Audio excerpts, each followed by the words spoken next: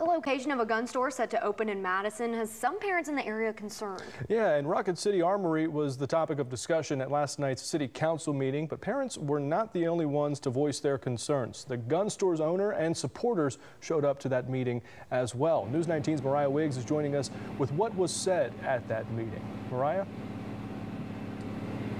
Good morning, Carmen and Lauren.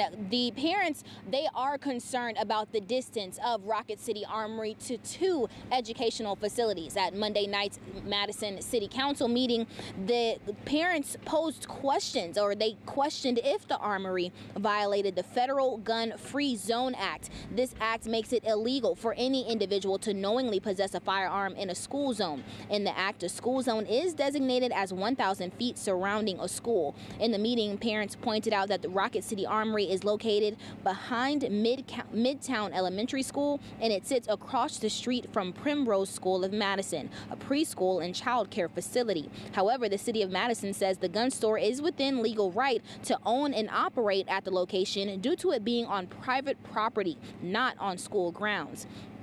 The owner of Rocket City Armory, Jared Hill, he gave remarks about the intentions behind the store. He says the Armory is committed to safety and well-being of the community, and some of the revenue generated will even contribute to the city of Madison. And the gun store says it's committed to safe operations of business in a school zone. Now, News 19 did ask the owner of Rocket City Armory about a specific opening date, but we have not received a date at this time. However, on their Facebook page, they do say that they anticipate opening this year. Reporting live this morning, Mariah Wiggs, News 19.